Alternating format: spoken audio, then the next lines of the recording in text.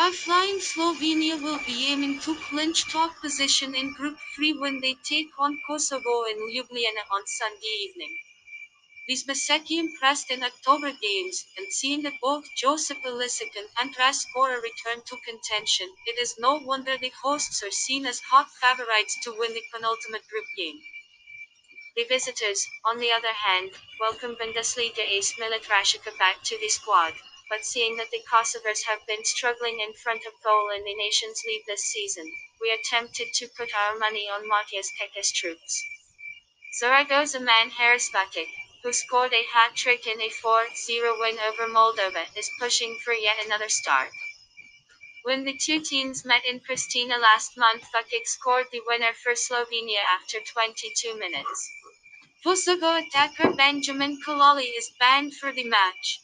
Prediction: 2-0.